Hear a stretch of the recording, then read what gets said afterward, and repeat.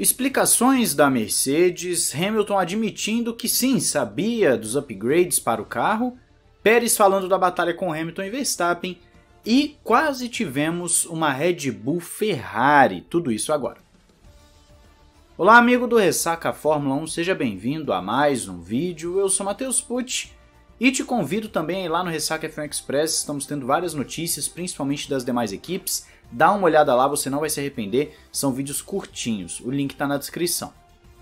Começando as notícias do nosso vídeo de agora, Wallace da Mercedes falou sobre a situação do carro da Mercedes contra a Red Bull. Ele fala basicamente que podem tirar a angulação da asa traseira ganhando velocidade em reta, mas com isso perdem em curvas, então nas simulações eles dizem qual o melhor compromisso de angulação de asa para reta e curva. E complementando ainda cita que fazem o que acham que surtirá efeito imediato no carro. Então, a Mercedes explicando por que tem essa defasagem com relação ao seu acerto, isso por conta da natureza do carro da Red Bull. Se você reparar, a Red Bull tem o rake, né, que ficou muito conhecida a questão do rake mais alto, e com isso, com esse rake mais alto, a Red Bull consegue gerar mais downforce. O que você acha disso tudo? Diz aí nos comentários e fala se você acredita que a Mercedes pode voltar a bater a Red Bull com mais frequência. Já Lewis Hamilton admitiu que sim, sabia dos upgrades que estavam planejados, mesmo com Toto Wolff falando que não teriam mais atualizações. Para você que às vezes não está entendendo a situação, Toto Wolff falou categoricamente que não atualizariam mais o carro da Mercedes, isso após ele mesmo falar que só trariam algumas pequenas atualizações. Então Toto Wolff foi mudando o discurso até que o James Allison falou que sim, teriam atualizações, pacotes de atualizações, o que indica que serão várias e que eles esperam ter um rendimento muito melhor. Isso significa que Toto Wolff a todo instante estava blefando, estava mentindo justamente para jogar para a Red Bull a pressão de vencer as corridas. Isso é muito comum em qualquer esporte, você joga a pressão para o seu adversário para falar que ele é o favorito, que ele é superior, que assim você tira do seu lado a culpa, entre aspas, de não vencer. Nesse caso nós temos duas equipes parelhas, a Red Bull já anunciou que vai manter o desenvolvimento até o fim e a Mercedes agora está confirmando que vai também desenvolver o seu carro, no momento em que dão uma buzinada aqui do lado. Hamilton admitiu durante a conferência de entrevistas da FIA que já sabia dos upgrades que estavam por vir e que estão descobrindo cada vez mais coisas relacionadas ao carro que podem sim fazer a diferença e que, claro, eles vão continuar estudando e desenvolvendo. Portanto, temos aí uma Mercedes que vai estar no páreo até o fim e provavelmente teremos um campeonato até Abu Dhabi, o que é bem legal e empolgante, ainda mais sabendo que desde 2014 somente em 2 oportunidades o campeonato chegou na última corrida. Na verdade, se a gente pegar desde 2013, né? Porque 2013 também não chegou na última corrida. Para ver o tanto de tempo que a Fórmula 1 está sem uma grande competição. Saindo um pouquinho da Mercedes e passando para a Red Bull, nós temos um Sérgio Pérez falando sobre a disputa com Hamilton e Verstappen. E eu vou abrir aspas aqui para o Sérgio Pérez porque eu acredito que é bem legal a fala dele. Obviamente é uma grande injeção de ânimo ao longo da temporada, chegar em uma corrida e saber que se você der o seu melhor, pode ganhar uma corrida que você tem essa oportunidade. Mas a pressão também está ali, você precisa entregar sempre um alto nível de performance. Você está competindo com os melhores pilotos, contra uma equipe de ponta como a Mercedes. O nível de entrega é muito maior e cada ponto, o modo como a equipe trabalha, buscando maximizar cada performance, tudo é muito importante. Você está em um outro nível. A corrida que tive com Hamilton, literalmente contra ele, tive a sorte de ver o quão bom ele é, o modo como ele desafia, e ele faz isso e quando ele conserva seus pneus, obviamente ele é um cara muito inteligente, e digo mesmo de Max, correr contra pilotos deste calibre definitivamente te leva a um novo nível.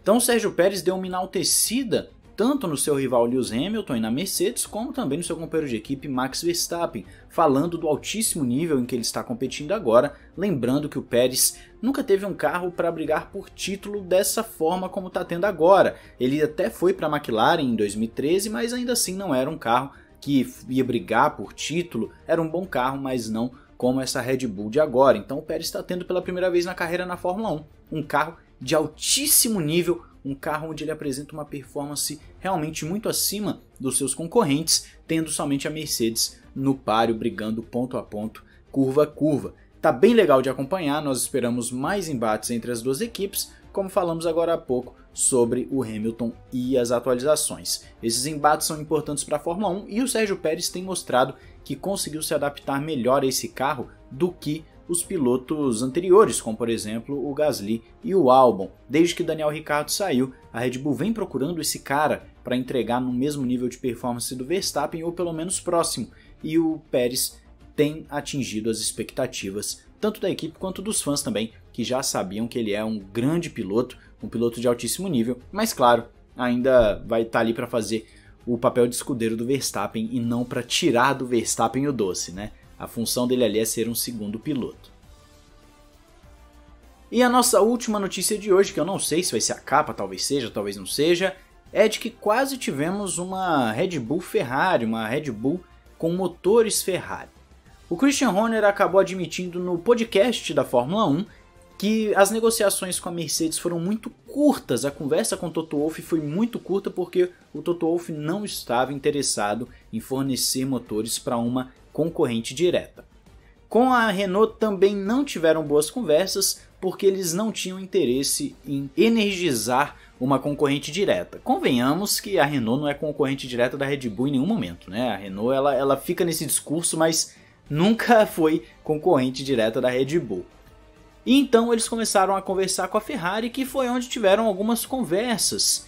E então a Ferrari estava disposta a dar um motor, a ceder aí, a vender o seu motor para a Red Bull, mas a Red Bull começou a pensar então o que seria mais interessante para nós como empresa, fazer toda a integração do novo motor com o novo regulamento, etc, etc, ou começar do zero e buscar então um apoio da Honda. Foi então onde eles conseguiram o congelamento de motores por conta da saída da Honda, né? Toda essa negociação foi por conta da saída da Honda, e com o congelamento de motores decidiram iniciar o Red Bull Powertrains, que agora vai fazer o próprio motor da Red Bull a partir de 2025. Claro, eles já estão desenvolvendo essa tecnologia, eles estão trabalhando nos estudos para o motor em si de 2022 até 2025 vai ser o mesmo, mas a Red Bull vai estar desenvolvendo o seu próprio motor nesse prédio, nessa fábrica, o que é bem interessante para a Fórmula 1. Teremos então um motor próprio da Red Bull, para eles isso é excelente, vai colocar no mesmo nível de Mercedes e Ferrari,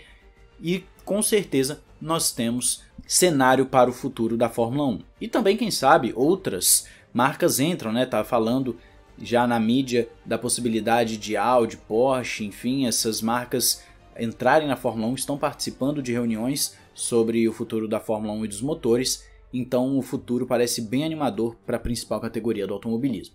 Mas qual a sua opinião sobre tudo isso que falamos aqui hoje? Diz aí nos comentários, se inscreva para mais notícias, análises e, claro, fique atento a tudo. Lembrando que o nosso campeonato de miniaturas está rolando, então fique atento lá também. Um grande abraço, valeu e falou!